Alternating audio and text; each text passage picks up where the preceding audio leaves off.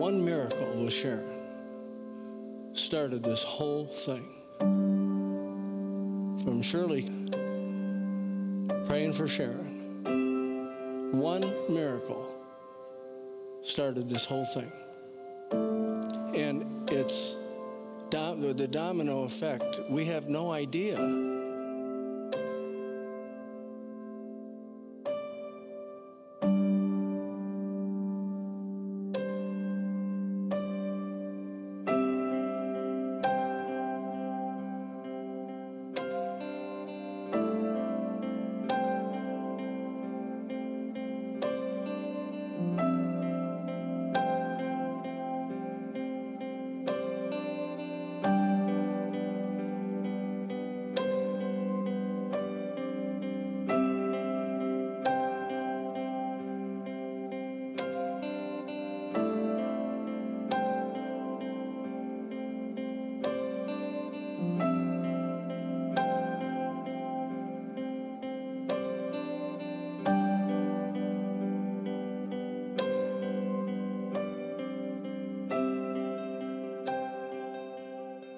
So it's 1979, everything happened, and this little prayer meeting starts at the house.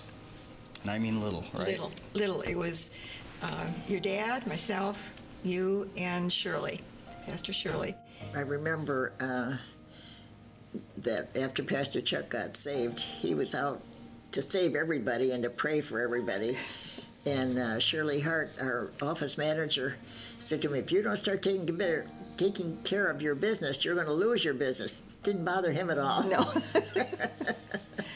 We didn't understand what was happening to us, and she said, let's meet once a week, we'll pray, we'll read the Bible, and we'll talk. And then within a week, I got a phone call from someone that was, I hear you got healed, could I come? I need some prayer. And she says, I'm bringing a friend with me. So they came the next Tuesday, and then somebody else calls, and they're bringing somebody, and pretty soon Tuesdays are filling up. And so we had to, and they wanted more than once a week. Mm-hmm. So we set aside Tuesdays and Thursdays. Pretty soon we're renting chairs, you know, and we'd have up to 120 or more people on both Tuesday and Thursday. I took a trip down there to check out what was happening, and I was amazed of what I found. Here were a couple that were so in love with Jesus. They opened up their home to a prayer meeting on a Tuesday evening, and I was just blown away at what was happening. The hunger of the people, I saw deliverances, I saw healings.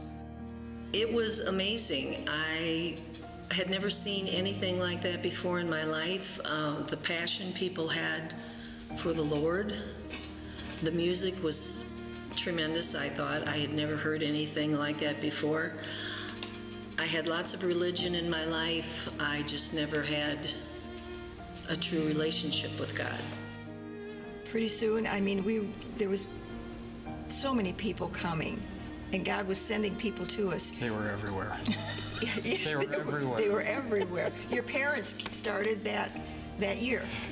Yeah, early on. Yeah, my parents started coming and gradually, because Mom, she knew everything that was going on in town, and she went to school with Chuck.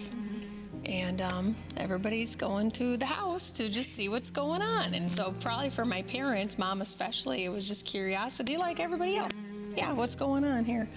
And then they got hit, and Dad was wielding a Bible all the time and brought us kids to church and stuff and to the house. And I remember early on you putting a call out. You wanted to do like children's ministry, and you wanted to volunteer, and I was 13 years old. And I thought, well, I can come early and do that. So I know You were my first, your first one. I can remember you'd have to rent chairs. There were so many people there every week. Set them up and take them down. And we always had to have dessert after. Oh, yes. In fact, when we got tired, we would just tell everybody, shut off the lights and lock the door. We'd go to bed. Right. Nobody wanted to go home. No. Kathy Hawthorne gave a teaching that night that changed my life. It was just a sincerity I'd never experienced before. And of course, the night was topped off by many desserts. You know, some of them stay till 1 or 2 o'clock in the morning. I know. You know? I You had school the next day. It's a school night, and the house is filled with people. How old were you? Well, starting out, I'm like 12, 13, and I go to bed because I have school tomorrow, and once in a while my door would just open. That's great. Somebody curious just walking around the house. You know, the house is filled with people. I went there. I drove around the block a couple of times to build up my courage, but they had a big semicircle drive, and there's cars parked on both sides of that semicircle, and there were cars parked out in front of the house and down the street, and I'm thinking, what in the world is going on here, you know? Well, anyway, I decided I'm going to go in. I wanted to see the movies. My plan was, this is my plan, as soon as the movie was over, I was going to get out of there. I was going to sneak out of there before any of that stuff could get on me, because I was just too cool for that to happen. I started coming when we moved downtown, and Pastor Chuck Sr.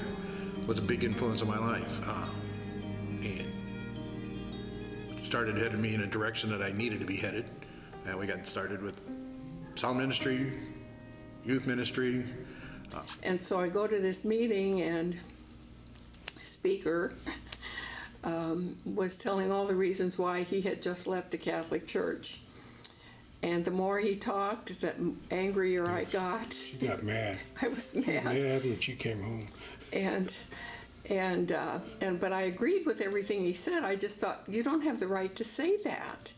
And I was so offended and so angry. And when I came home that night, I told Dave, I said, I am just angry enough to write him a letter. And he said, well, why don't you write him a letter? And I thought, well, why don't I? And so I wrote a 2-page handwritten letter explaining all the reasons why he was wrong. And I made the mistake of putting my name and address on the letter. And the day he received it, he called me.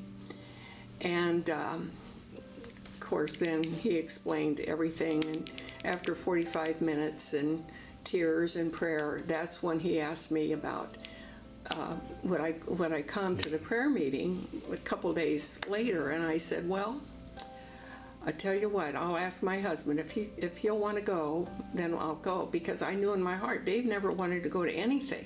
Right. Nothing. Well, nothing. Nothing. Didn't care. And I had been going to prayer meetings and Bible studies and Aglow and different things, and was beginning to get some understanding of spiritual things. And I had gotten saved and had some sort of a spiritual language, but nothing much changed in my life. And so that night, when I told him everything that had happened about the phone call, will you come to the prayer meeting? And he, without dropping a beat, he said, yeah, I'll go. And I went, oh, shoot. Now we're committed. Now we have to go. So I knew there was some kind of presence in the room. Didn't know what. And then Sister Lucille started hopping around on one foot with her eyes closed, saying, I don't know what, I can't remember what, but I thought, you know, between her and Sister Ida, there's a whole lot more to this than what I was doing in the other church we were going to. There was a girl who was sitting right in front of me. She went forward, others were going forward, and by the time I realized what was happening, she was still right in front of me. I followed her right up. Well, he led us in a simple prayer of confession and repentance, and asking Jesus to come into our heart. Now, like he said again, you invite him, he'll come. Well, I did, and he did. And I had a powerful, powerful salvation experience. I felt this, and I'm going to use a deep theological term here, crud leave me. And it felt like the heavens were opened up, and I was being immersed in the love of God. I was just being flooded in the love of God. I had a pickup truck at the time, and I told some of my friends back home about what was happening at this prayer meeting.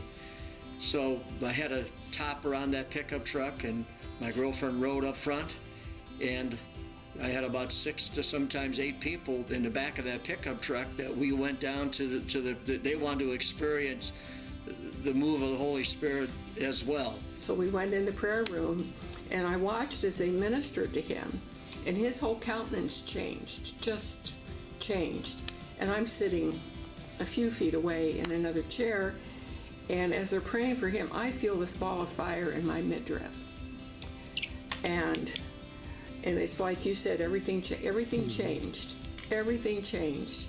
Anyway, from that point on, every Tuesday and Thursday, they would open their doors.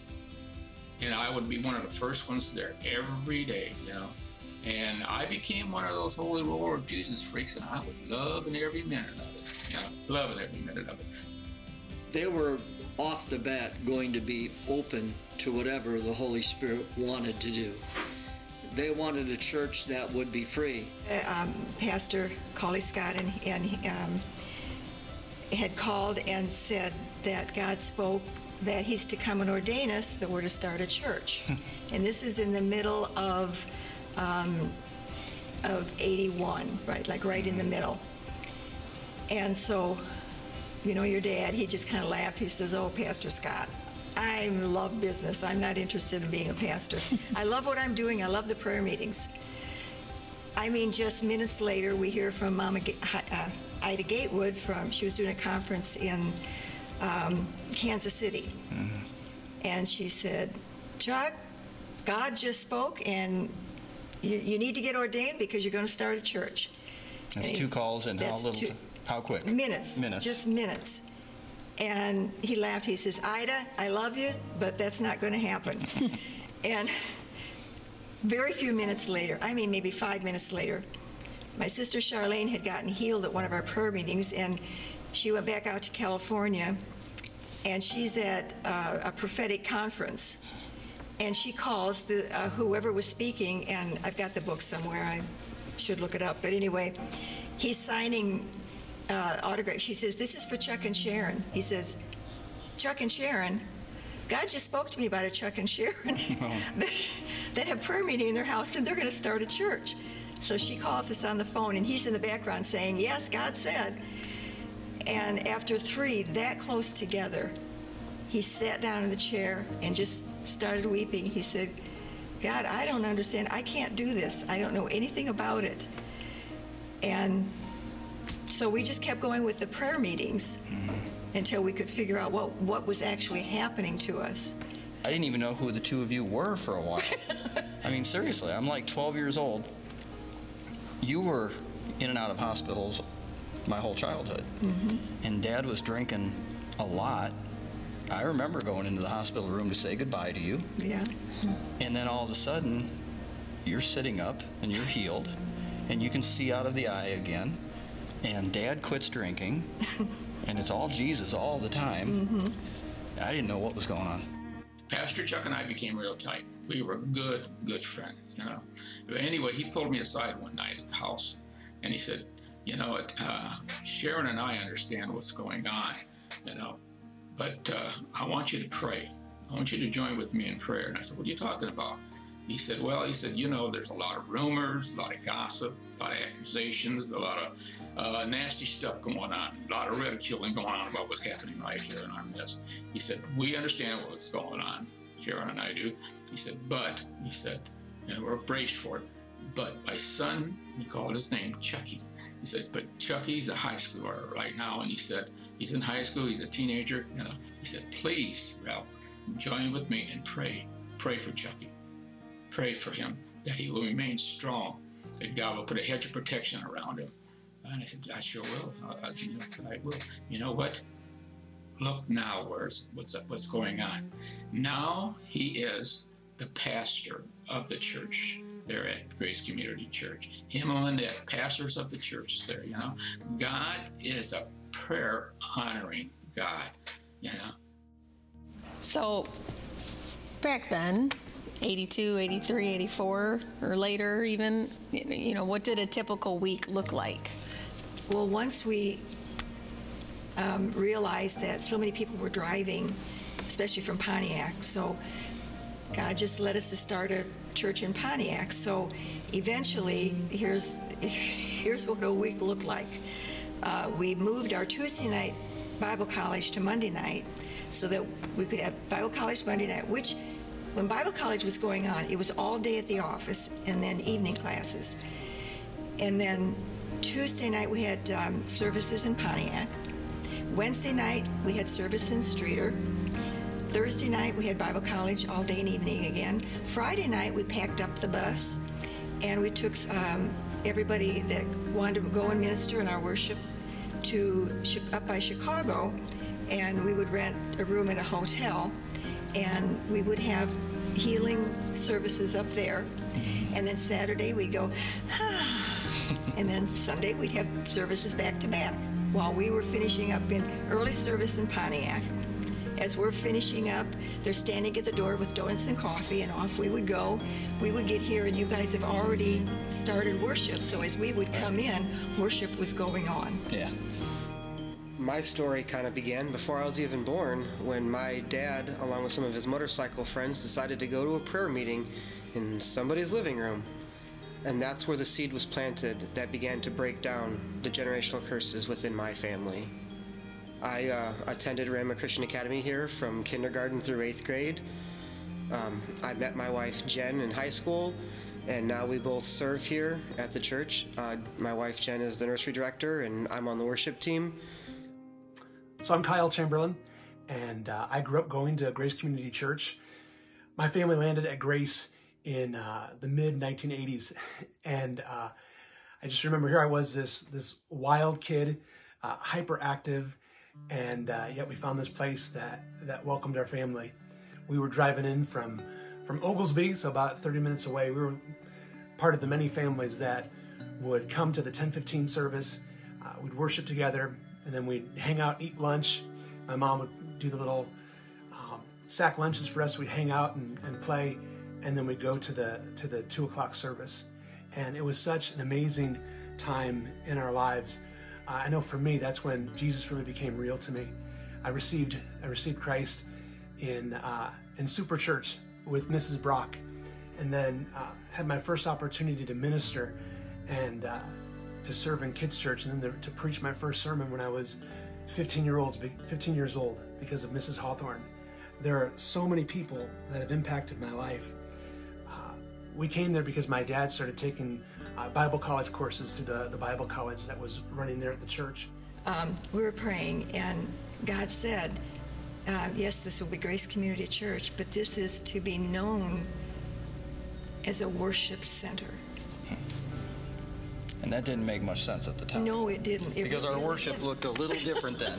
Yes. For as much as worship is at the core and the center of what we do here, it didn't always look like this. Matter of fact, I have something here. Okay. Before there were video screens and technology and overhead projectors, we had something other than tape. These are the actual boards all the way back from the house. Yeah. These are 40 years old. We've held on to them, and this is what we would do. We would play cassette tapes with whatever worship songs we could find. Mm-hmm. And these were up on an easel. These were up on an easel, and we would flip these pages. And you would flip them around. Yeah. She would flip them, and everyone would sing and read them. Sometimes they'd land on the floor. Yeah. We still have all of these. Oh my gosh. Oh, I know that song. Hold that one up. Which one's, oh, Worthy is the Lamb. Oh, which one is that? In him we live. Or how about This is the Day? Yeah. Nice. So that's what worship looked like for a long time.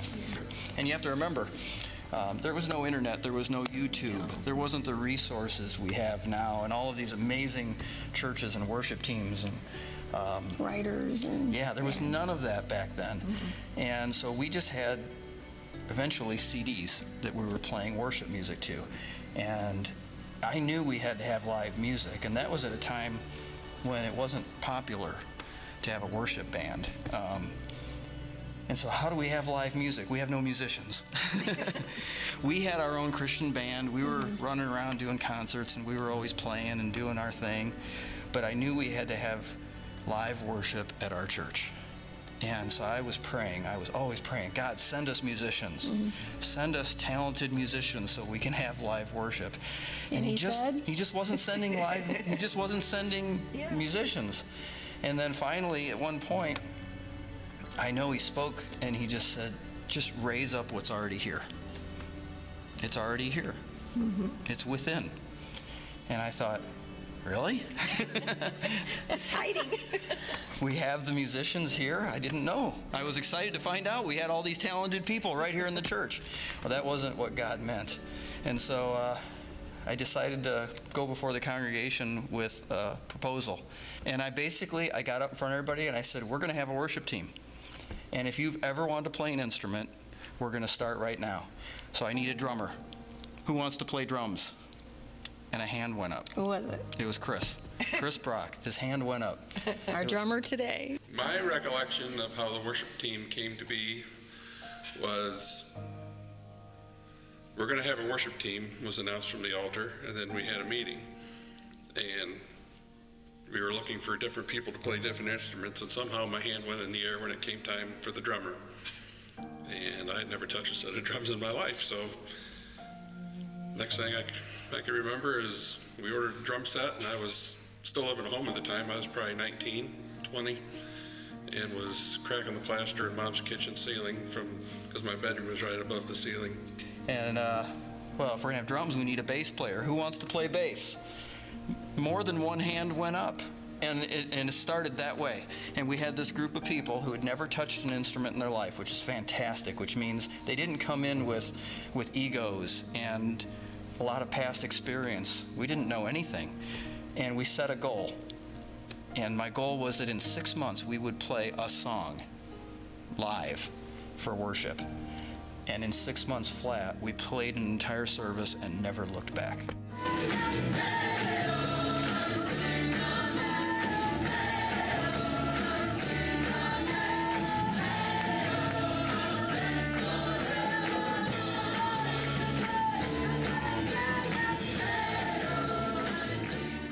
I can remember those moments when we eliminated all the pre-recorded music and we were playing live, and we got to just spread our wings and fly during worship. And it was almost like you soared into part of the heavens. It was so amazing. And I got to be part of that. And it will always be such a privilege. And I can't wait to see where God's going to take all of this, because it's already gone so far, so wide, so high, so deep. And I know there's more. As a kid, I can recall every service wanting to go and sit in the front row on the right-hand side, to sit right by where the drummer, Chris Brock, was sitting, so that I could play drums right alongside of him. You know, I would find anything I could to use as drumsticks. Oftentimes, I'd be taking broken drumsticks right out of the trash can, just so that I'd have something to be able to play along right alongside of him. It's been fun. You know, my wife's in the worship team too. You know, we kind of have our own way of playing together. That's developed over the years. Well, we weren't married when this started, but so I guess I met her through the worship team. Praise nights, that one night a year that we would open our doors to the public to just come out and be able to participate and see what we do on a weekly basis here. All the giftings that people possess and have within them, from dance to singing to poetry. There were some skits that were happening, and we just were able to do that for the community so that they could be a part and see what we do each and every service here at Grace Community.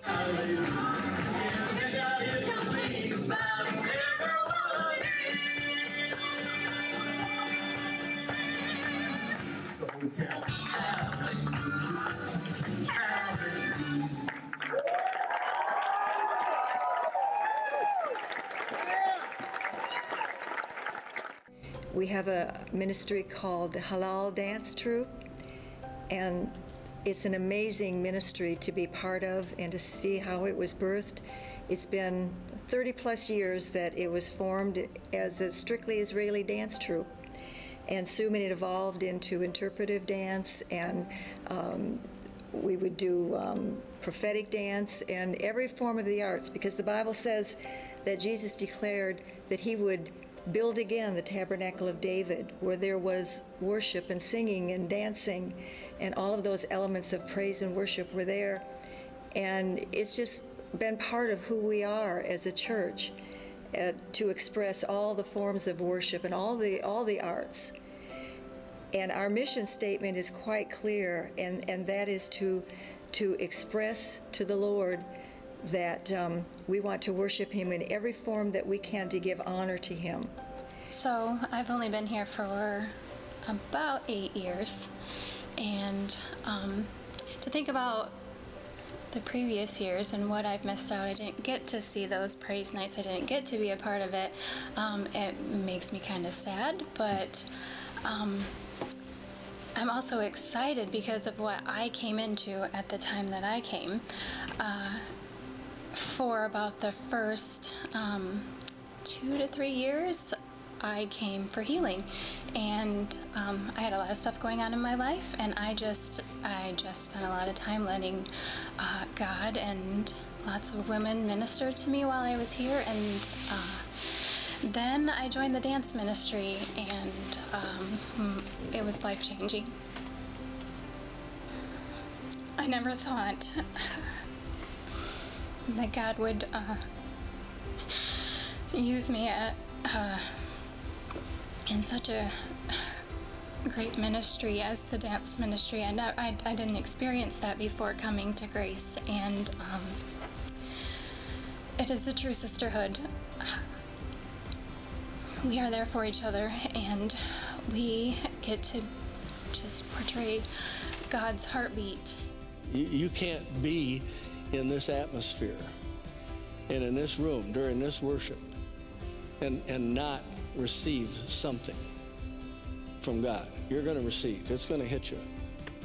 Tell us after you were healed, before everything started, and you guys come home, and we're all home, and you've had this transformation in your life now, and Dad wants it bad. He said, I don't know what you and Shirley have got, but I want it. And he went in, we had a library in the house, and there was a small restroom right next to it, and he says, I'm going in here, and I'm not coming out till I've got what you guys have got. And we were trying to explain to him, you know, what it was and so forth, and he said, no, I want this for myself. And he shut the door and he locked it.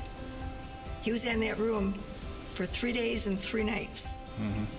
And he'd come out to go to the bathroom, and that was it. I mean, he stayed in that room, and we could hear him, and it was just breaking my heart. And I said, Shirley, we can't let this go on and on. We've got to, you know, he's got to let us in. So by the end of the 3rd day, we knocked on the door, and we asked if we could come in. And you know, when somebody's crying, I mean, they, like me, you can't talk and cry at the same time. And we opened the door, and tears were pouring out down his face. I mean, pouring, but he's talking normal. He's talking just like this, but it's like a flood of tears are just pouring out and cleansing. And we said, oh my God, what happened? And he said, and he's told this at full gospel meetings. He said, I was at the feet of Jesus on the cross, and I looked up, and his blood was pouring down on me. And the look on his face, I mean, I'll never forget it as long as I live.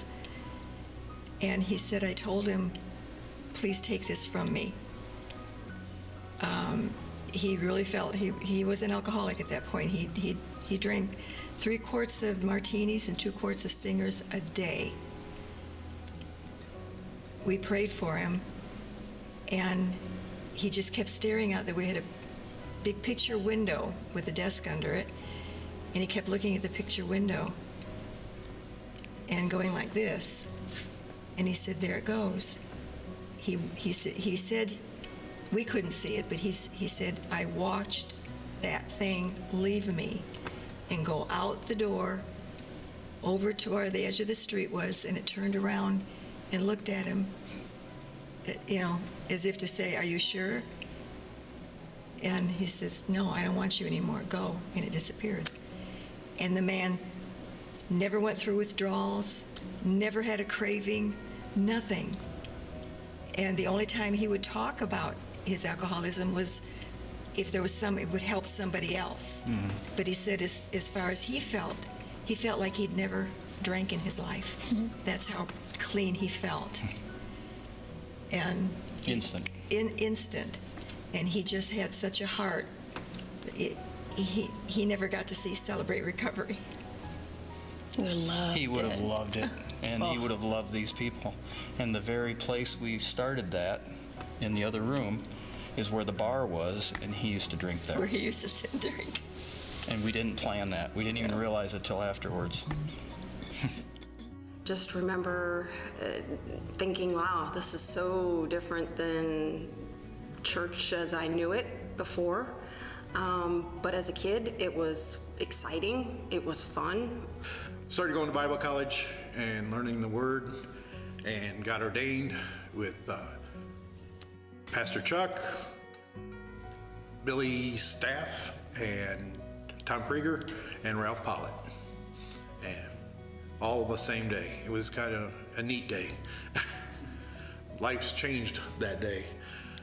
And it just grew from there. We got involved in doing all things around the church. We got into the food pantry. The food pantry had already been started, but my wife and I took it over, and it exploded. And it's been 40 years. So I'm Betsy Beckham, and my parents are Dave and Teresa Brock. My brother is Chris, and he plays the drums, who is married to Angie McKinney, my sister-in-law, who is sister-in-law of Lori McKinney, and it's just a whole... It's gonna sound a little country here.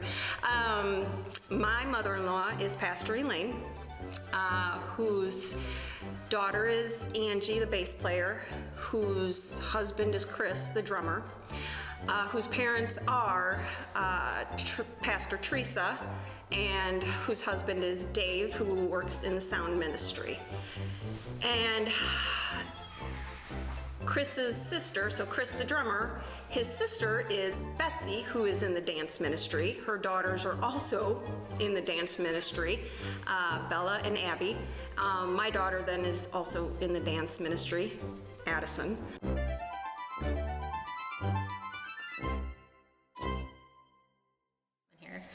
And I joined the dance team at 16. Both of my parents are on the dance team. First generation and second generation, and now my daughters are third generation, so that's... And I grew up in the church ever since I was in the womb, basically. Took 12 or 13 teenagers up into the hills of Jamaica. What do you guys do there? We were up at the... We stayed in the mountains with Pastor Scott and Pastor Collins. So I got the privilege of staying with Kathy Hawthorne and Amber, who now is Amber Hawthorne, in the house that had the single light bulb. And we would have to take a cloth and take the light bulb from room to room. I remember, and we stayed at Pastor Collins' house, and they had no running water, at least for his house. There was no running water. You got to see little lizards and things running on the floor. It would surprise you. The chaperones that took us probably thought, what were we doing, taking these children up to the hills of Jamaica? But as a youth, it was memorable but eye-opening to see how people lived. I remember when I first went off to Bible college, I was in this freshman level class, and the professor, there was probably like, I don't know, 100, 150 kids, and the professor asked one of those questions to try to stump everybody. And I remember he asked the question, I raised my hand. No one else raised their hand, I raised my hand, and I knew the answer, and he was shocked. He said, how did you know that? And I can trace it back to being a part of Grace, and the hunger for the presence of God, the hunger for the Word that Pastor Chuck and Sharon instilled in me, and being a part of all the ministries of the church. 2009, we had the wonderful privilege of taking a trip to Africa, a missions trip. Really stretched me outside of my comfort zone, but we were able to take PA equipment and dance costumes and props and all kinds of stuff with us, and just bless them. And we had a week-long revival healing service that we were able to lead them in worship and in teaching, and we were so blessed to be able to be part of and just to receive their gratitude and love that they poured out on us. And had a lot of fun teaching the young people songs and scriptures and on rooftops of buildings, and they just ate that up, and it was a wonderful time for us to share with them, and just being able to be there every night for worship and see miracles happen. And just a couple of the days we were able to feed hundreds of people as they came, and it changed my life. It was something I'll never forget. So it was a wonderful, wonderful trip. And I've been going to church here for 30 years, so you know, it's like a big, huge extended family for us that has helped us through everything we've been through in life. Good, bad, the happy times, the not so happy times. Yeah, our church here has definitely been our family.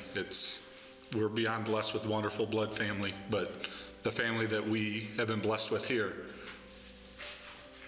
we can't even put into words. You know, there's been times, like you said, the people in our family here, they've been here for every event in their life. They're there for our wedding. They were there for the birth of our children. They were there for hospitalizations. They were there the night the business that we own burnt to the ground. When Pastor drove me to Pontiac. They were there. And then the church family came together as a whole to help us recover from that, which was a huge setback in our life at the time. But God took that as good and turned it around. And we may not still do what we do for a living if it wasn't for our church family here helping us get through all of that. It's the gratitude that we have for our church family cannot be expressed into words. It's amazing what he's done in this church. It's the bringing it from that little storefront to the acreage we're on now. And the neat thing about it is fully paid for. There's no debt on this place. And that's what is just amazing. And it was all done by God. So it's so amazing to get to see the fruit of me being able to raise my family and serve alongside my wife in this ministry that all started from that one moment 40 years ago. With each addition, we would build things and we'd tear walls out and we'd add a wall and we'd tear another wall out. Added that sanctuary over there, eventually added this sanctuary, and everything that we did was done by the people in this church family. Yes. We did it all. Everything was done by hand, and we did it as we could pay for it. And that's part of what has maintained that feeling of home, is because we did all of this ourselves. I know, me personally, one of the greatest privileges of my life was the ability to be able to help with the sanctuary that we have here when we built that. It's a great honor. You know, one thing that when we were talking that I'll never forget, one day we had spent the day out here working, and Carrie brought the kids out for dinner, and we went up on the balcony just to look over, and I don't remember which kid it was, but one of them said, "Dad, well, why is this place so big?" And you know, I just told him, this isn't for us. This is for you and for your generation. That what we're doing here is for generations to come. Because we're at the time when we're in the other sanctuary, that was big enough for where we're currently at as a church. But God had something in mind. God had something planned. And even we've tried to instill that in our kids and the kids we've taught, that we're always equipping for the next generation, that we're still doing what we need to do for ourselves and what God has called us in the present, but we're also preparing that next generation. And that's part of what we were doing when we built this sanctuary. And all these years later, we're now living that out right now. I remember growing up hearing the stories of people meeting at your Pastor Chuck and Sharon's house, and the meeting at the little building, and starting that church, and all the stories and the memories, and reaching the community and the miracles that God did in people's lives. I grew up hearing those stories, and they inspired me. They stirred a fire in my heart. And here I am now. We planted Vantage Point Church in California, and God is using us to do things that are so far beyond us, but we trace it back to to what was birthed in my heart as a little kid at Grace Community Church. I'm excited for the 40 years that have happened, but I am so much more excited for what God's going to do in the future through our church. Thanks for letting me be a part of it. Rhema Christian Academy was a school here at Grace from 1985 to 2015. It taught students from K through 12th grade, sometimes preschool through 12th grade. With strong academics and biblical teachings, it graduated many students from high school who entered boldly into the world. And it was tuition free. Yes, tuition free. The church supported it. Pastor Chuck Sr. had a revelation that he didn't want only parents that could afford to send their children to the Christian school to be able to do so. So he called the school our church's mission field. And the person that held the reins in the school was our pastor, Kathy Hawthorne. She led us for the majority of the 30 years. She led the faculty and the students with compassion and with wisdom, and we're very thankful. I do not need to know God's plan for the rest of my entire life. The best thing to do is to ask that He shows me His plan just for today, one day at a time. We praise the Lord for the heroes of faith who came before us. We honor them as we too strive to build the kingdom of God. 40 years. That's amazing. Been here for a little over half of that, and been able to see God move and do great things. And I am so excited and look forward with anticipation to what He's going to do in the next 40. I've been able to be part of the worship team and the youth ministry for most all that time, and now as we are entering into this new season, we're able to do this with our families. My daughter Marissa is on the worship team, and it's such a blessing to be able to have her alongside me and do that. I think about it often, and it's a special thing to have that. I can look and see Marissa leading on the piano, and then I can look the other direction and see Ezri running the camera. It's just a huge blessing that our whole family is a part in some way. Yeah. That's our future. Yeah. How many miles do you think we drove? Oh, I figured that out too. Between Pontiac. Between Pontiac and Streator, at least twice a week for 34 years, about 400,000 miles on our car. And I think that's a low number. So we've put a lot of miles and worn out a lot of tires. It's been worth it. Yeah, Church Alive is worth the drive, Pastor Chuck used to say. Yeah. And I think we can certainly vouch for that. Yeah. So happy anniversary, Grace family. 40 years, and here we are. It's a long way from my parents' living room when I was just a kid to where we are right now, today, this morning, all together. We just want to say how much we love and appreciate you all. This is not just a gathering, but this is a family, and this is how we do life together, and what a privilege it is. And we're just so proud of everyone, and just want to say thank you, and we love you. And we can't even begin to scratch the surface of everything that's happened over 40 years, and all the good times and difficult times as well that we've lived through together, but very fond memories. And if you're watching right now and you're with us this morning and you've just joined this family recently in the past few years, and you're saying, well, I was never at the house, I wasn't in Jamaica, I wasn't there for all of these stories and when all this happened, I'm excited for you, because you get to write the next chapter of this church family. You get to be part of deciding what the next decade looks like, what the next 40 years looks like.